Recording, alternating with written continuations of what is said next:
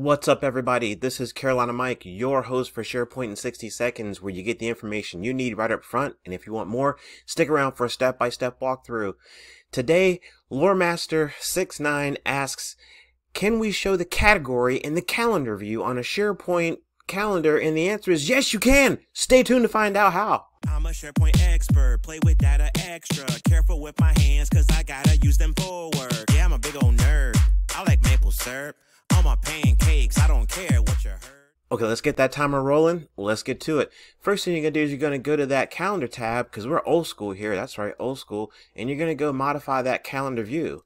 Modify the view. You're going to find the section that says calendar columns, and you can decide where do you want category to show. In the month view, category. You might regret that. Week view, title, and then instead of location, let's show the category. In the day view with title, and then instead of location, let's show the category. And then you go down and scroll and click OK, and then bam, now you have a meeting, but you don't know what the name of the meeting is unless you go into the day view or the week view. So there you go. Alright, so let's just simmer down a little bit. Let's back it up and talk about what's happening here. First, I like to thank our viewer for the question, because I honestly had never been asked that before and wasn't sure if it was possible, but it is possible to show the category in the calendar view. We're looking at the monthly view, and we can see this may not be ideal, so there is the drawback here.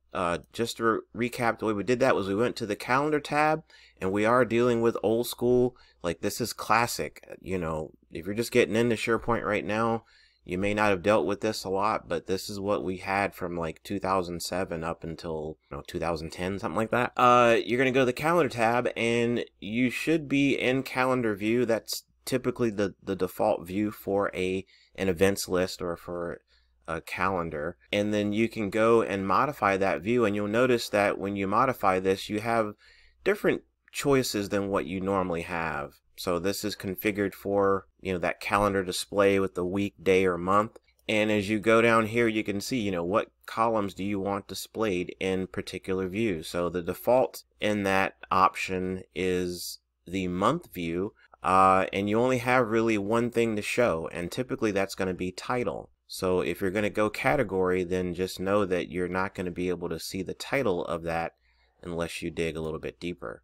But your week view and your day view lend themselves well to swapping out the location. I believe location is the default in the week and day view, but you can easily switch that to show the category. So let's see how that looks in real life. So we'll go back, and here we go. We have a meeting. We don't know what the name of the meeting is, but if you want to find out, you can, click on it, open it up, blah, blah, blah. But if we wanted to switch to the calendar tab and go to the day view, we got to pick the proper day, and there we go.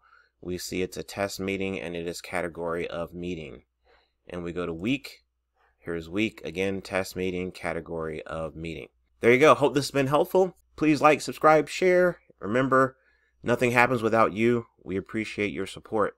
Remember, SharePoint rocks, and so do you. We'll see you next time. I'm a SharePoint expert, play with data extra, careful with my hands cause I gotta use them for work. Yeah, I'm a big old nerd, I like maple syrup on my pancakes, I don't care what you heard.